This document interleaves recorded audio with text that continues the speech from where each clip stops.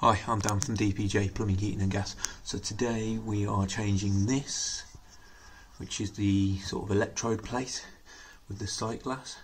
And the reason we're changing this is because the manufacturer highly recommends that this gets changed because this glass can crack.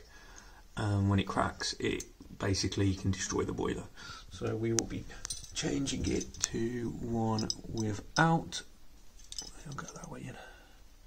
And that's what it will look like, and that will help keep the boiler going for longer and less likely for something bad to happen. Boom.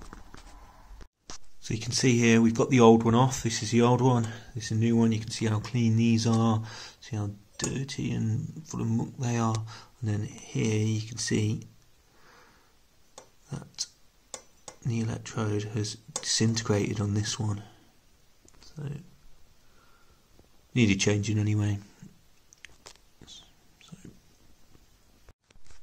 So nice simple job, all sorted. Literally 2 screws off, take it off, make sure the metal's clean, put it back on, and that's done. Just going to put the electrodes on. I've tightened the screws up. What we'll do after this is we'll get the flue gas analyzer on and we will test the boiler to make sure nothing's passing out of here, and job's a good one.